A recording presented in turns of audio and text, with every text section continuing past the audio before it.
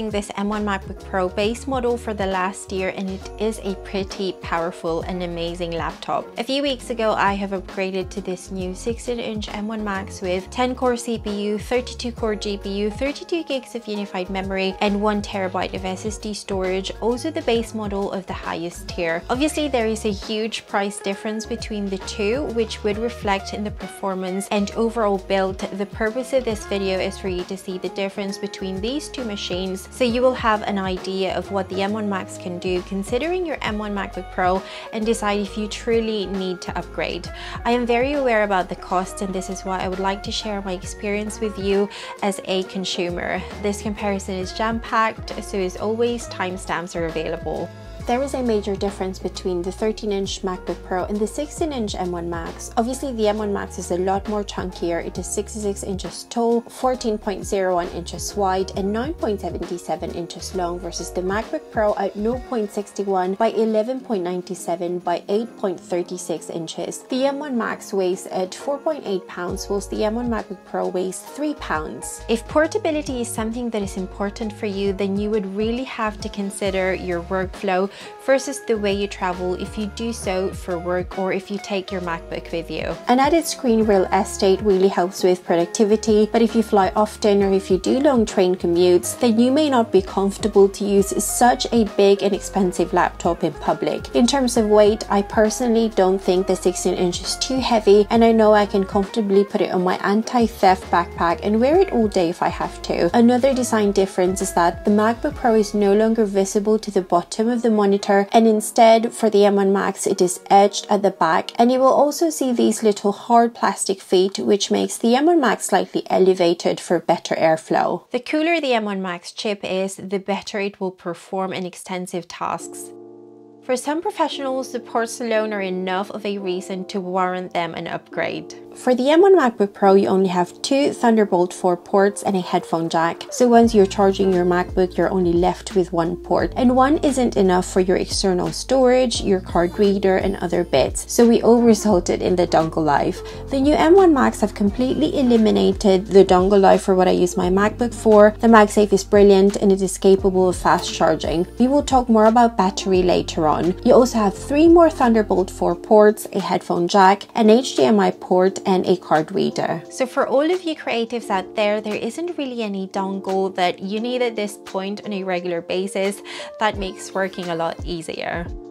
Because I've been so used to using this M1 MacBook Pro for a year, when I first got this 16-inch M1 Max, it was pretty magical the first time I saw the display. This M1 Max has a liquid Retina XDR display with a 1,000,000:1 contrast ratio versus the Retina display of the MacBook Pro. I just wanted to emphasize that both laptops have an amazing display, with the M1 Max being better. It's really nice to consume from this laptop, and I do enjoy editing videos in here. The blacks are blacker, the whites are brighter, and the colors are just a lot more vivid and looks real life. When my MacBook Pro was my main machine, I didn't feel like I was missing out in the display department, and I think that's important to mention just in case display is one of the main reasons for your upgrade. When it comes to brightness, the M1 MacBook Pro can do a maximum of 500 nits, and the M1 Max have doubled that to 1000 nits and even up to 1600 nits to some areas in peak brightness. One feature that the M1 MacBook Pro doesn't have but the M1 Max have is a ProMotion, or the adaptive refresh rate, for up to 120 Hz. I'm no stranger to refresh rates, but for what I use my MacBook for, editing 4K videos in Final Cut Pro being my heaviest task, there isn't a huge difference. Of course it is buttery smooth to work in the M1 Max. The bezels are also much thinner on the M1 Max compared to the M1 MacBook Pro, which makes the new MacBooks a lot more modern compared to the thicker bezels of the M1 MacBook Pro, which to be honest looks dated. And of course we're not going to ignore this notch. I personally don't mind it, and like what I said on my previous videos, just like when the iPhone 10 came out, you will get used to it quickly, plus it doesn't really interfere with anything. I do wish Apple have incorporated Face ID though, so I guess that is something that they will do in the future. Work from home essentials are camera, microphone and speakers. The M1 MacBook Pro's camera is 720p HD camera, which is similar to the previous model, with a key difference of having an image signal processor, which is meant to make the image slightly better. And the M1 Max have 1080p FaceTime HD camera with advanced image signal processor with computational video. When it comes to the built-in microphone, the M1 Max have studio quality 3-array with high signal to noise ratio and directional beam forming versus the studio quality 3 mic array with directional beam forming of the M1 MacBook Pro. So I am currently using the built-in microphone of the M1 MacBook Pro, and we are going to compare it against the M1 Max. Take note, I am on the same distance between the two laptops. So I am now using the built-in microphone of the M1 Max, and we are going to compare this against the M1 MacBook Pro. Again, as I've said, I've got the same distance between the two. So I'm definitely very curious to see if which one is better. Does this sound better than the other one, or do they sound the same? Let me know. And lastly, when it comes to speakers, the M1 MacBook Pro stereo speakers with a high dynamic range, wide stereo and support for Dolby Atmos playback is really good, but I've got to say it up front, I am such a big fan of the speakers of the 16-inch M1 Max, as it is definitely the best I have experienced from a laptop. It has a high fidelity 6-speaker sound system with force cancelling woofers, wide stereo sound support for spatial audio when playing music or video with Dolby Atmos on built-in speakers, and spatial audio with dynamic head tracking when using AirPods 3rd generations, AirPods Pro or AirPods Max. Let's listen to a few examples and let me know what you think.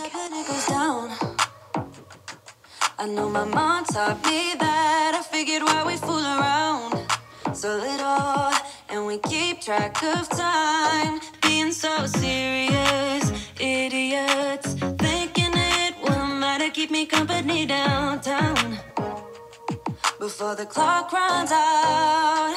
Sun is shining but the rain is welcome too. Friends are nearby, don't need another.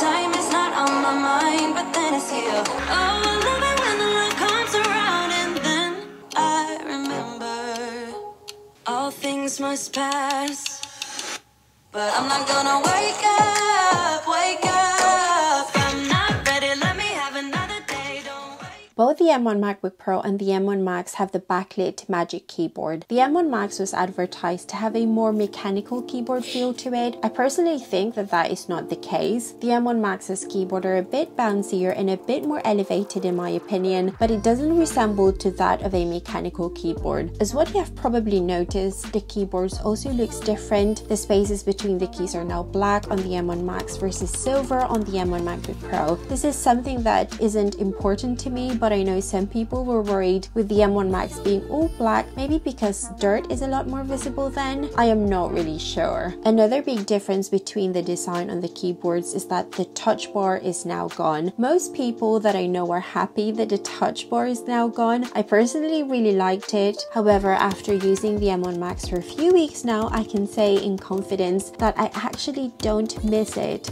I think the dedicated keys are amazing, and there is also an emoji key which I use quite a lot. You obviously still get the Touch ID on the M1 Max, which is great. The trackpads are similar. The Force Touch trackpads of the MacBooks are just the best in my opinion. As I have the 16-inch M1 Max, the trackpad is much larger and is actually as large as the Magic Trackpad.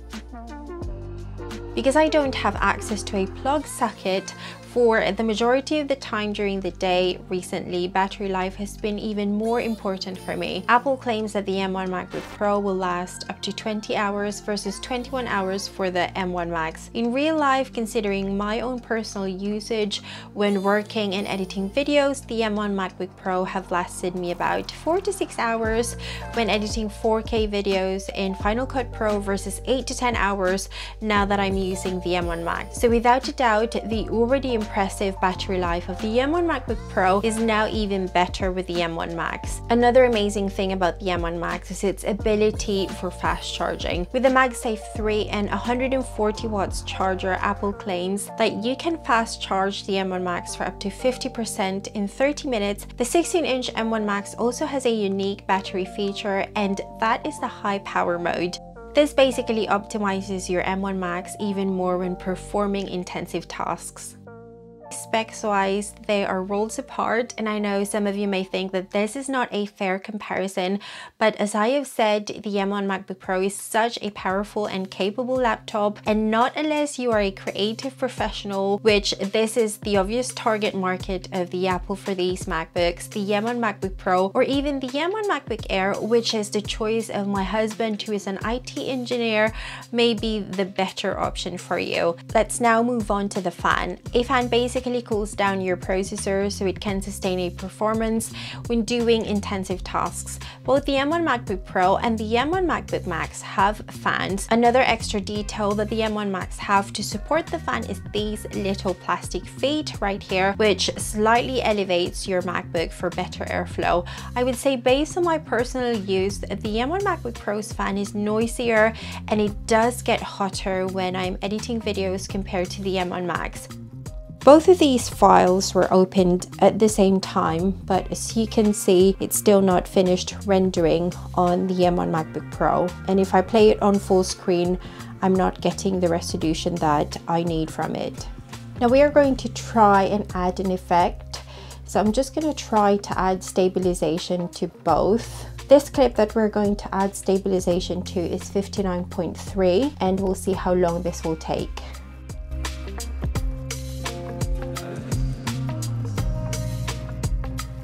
Our next test is going to be the nighttime effect that is native to the Final Cut Pro, and we're going to use it in this 59.3 seconds of a clip.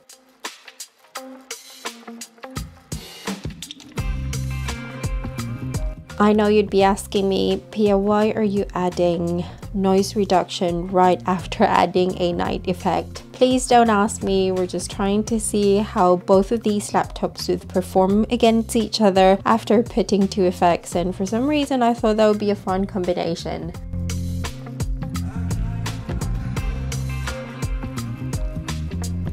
So we are now going to export both videos. It is 828.6 MB and this is to a 4K.